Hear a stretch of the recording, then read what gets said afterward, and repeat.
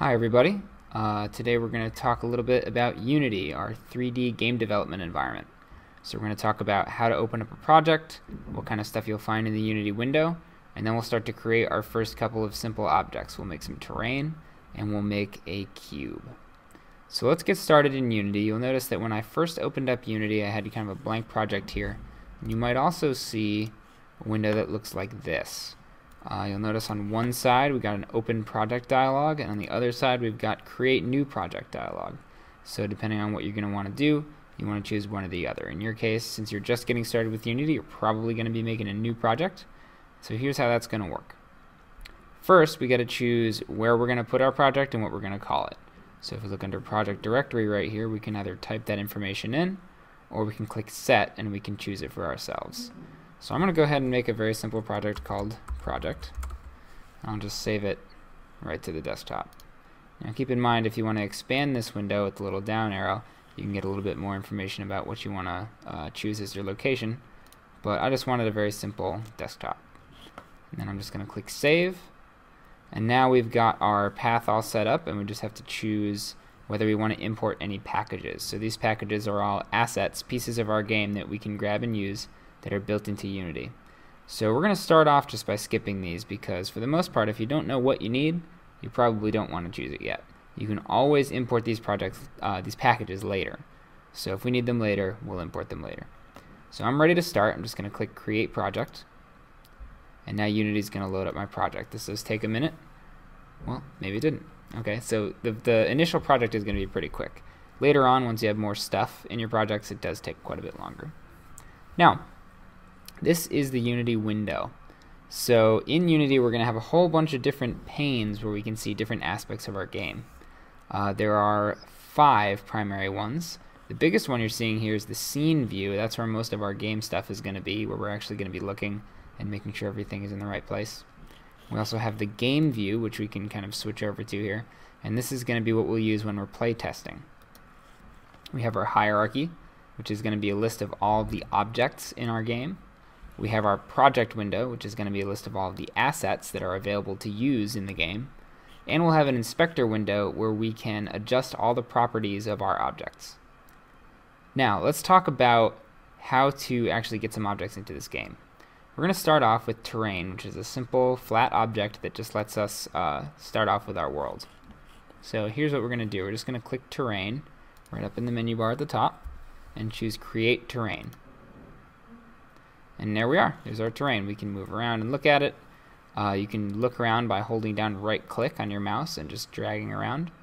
You can also move around while you're holding down right click by moving W, A, S, and D on the keyboard. You can even hold shift to go a little bit faster. You can see right now it's kind of tough to tell that I'm moving around. But as we start to get objects in the game, we'll get more of a sense of scale. Now, next thing we want to do is maybe zoom out a little bit. You can just scroll to zoom in and out.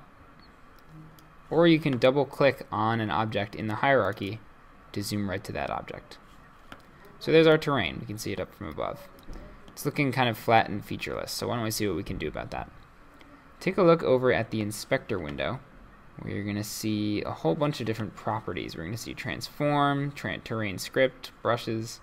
There's a bunch of different properties in here. But the one we're interested in is terrain script, which is where we're actually going to be able to adjust what our terrain looks like.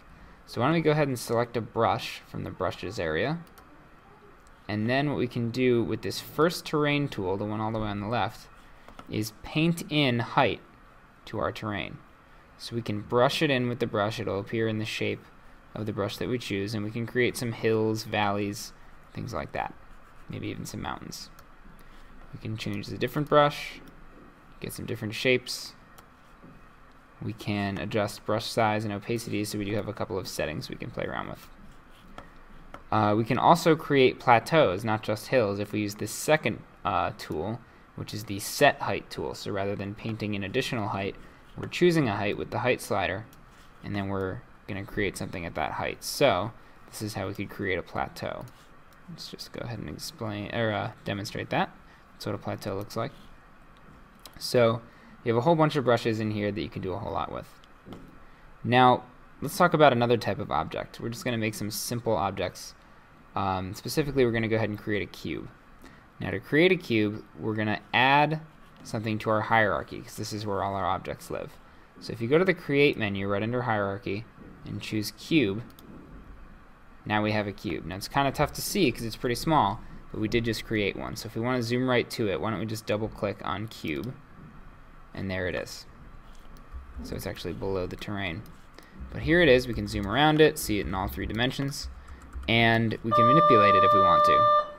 So there are 4 tools that we can use to manipulate it. They're right up here at the top of the screen. First one is the Grab tool. That just lets us move an object around. Second one is the Move tool, which lets us move the object either in all dimensions at once or in 1 dimension at a time. You can see the X, Y, and Z axes are available to be dragged and moved. We can choose the Rotation tool, which lets us rotate that cube in pretty much any direction. And we can choose the Scale tool, which lets us make that cube bigger or smaller by dragging from the center, or bigger or smaller in any given axis by grabbing just that axis. So I can extend this along the x-axis by grabbing red, or I can compress it by moving it in a little bit. I can also do the same from the y-axis by grabbing green. So I can scale that in one of any 3 dimensions, or I can scale in all dimensions at once by grabbing from the middle. And that is the basics of working with objects in Unity. So we know our way around Unity, we know how to create an object. There are a bunch of other objects in here that you can create if you want to play around and kind of get a feel for how all this works. So give it a shot yourself, and we'll continue on tomorrow.